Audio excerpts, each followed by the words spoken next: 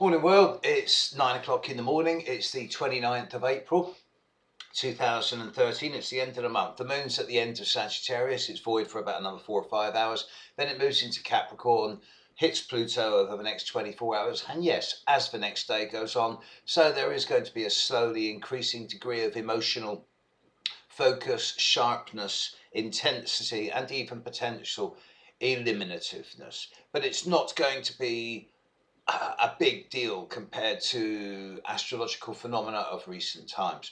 So I thought I'd have a bit of fun. I'm looking at, for various reasons I'm not going to go into now, I'm looking at what cars individual sun signs drive. Now, please feel free to contribute. I'd love to set up some type of forum on this. If I were to run through the sun signs of the zodiac and just have a quick look at what cars they drive from a fun point of view, but I'm sure there's going to be an element of truth in this. So where do we start? Well, let's go backwards. What cars do Pisces drive?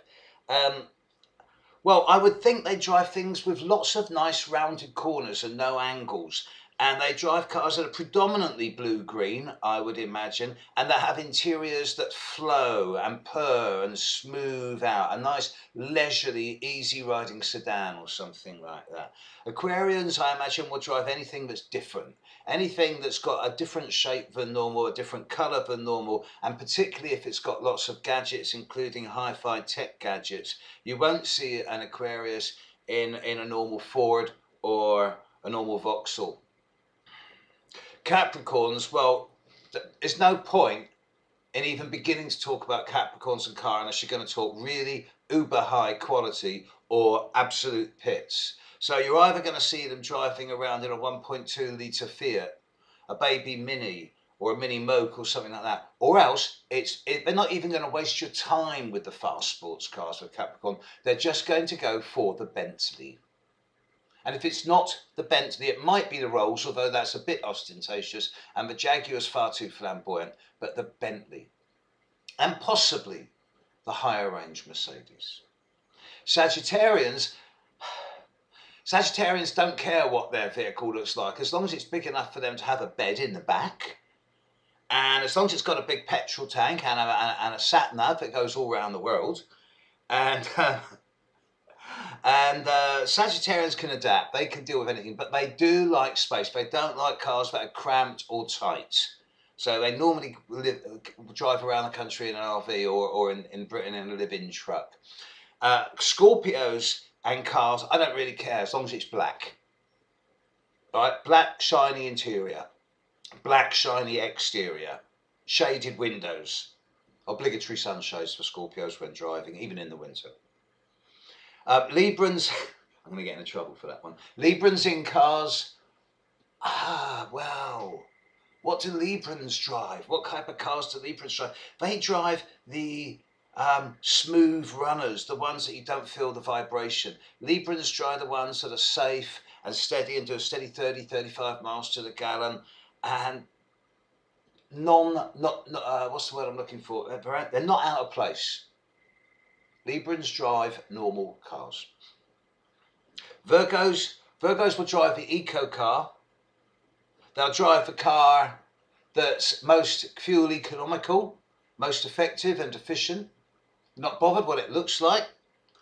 They don't go for ostentation, they go for practicality and economy. And these are the people who will always buy the hybrids, given the choice. Leos and cars, look, it helps if it's a bright, vibrant colour, and it helps if it's big, but the secret with Leo is the decor in the inside of the car, the upholstery, the seats. The thing with Leos and cars is that it's got to be plush. It's got to have a really good passenger seat if your partner's a Leo, or a driver's seat if it's you that's driving. You've got to feel comfortable in the chair. It's got to be the throne. Cancers and cars, as long as it's got a table that swings out so you can eat your food off, as long as it's got seat belts in the back for the kids. Cancers like family cars, like a Woolsey, a sedan, a Humber, or I don't know what it would be in America. Nothing ostentatious, nothing small. Cancers like vehicles that are solid and secure, not necessarily fast, but that cannot be rolled over. Geminis, doesn't matter what cars they like, as long as it's got an attachment in there for them to put their mugs into, and as long as it's got the latest gadgets for them to play to, and a little screen and a little mirror. Geminis like gadgets. Taurians cars, they like practicality. They will go for the solid, no nonsense, fuel economic, sensible, common, average, grounded, down to earth vehicle. And Aries don't care what car they drive, as long as it's red. There you go, folks. I'm probably going to get in loads of trouble for that. Feel free to contribute. See you soon. Bye.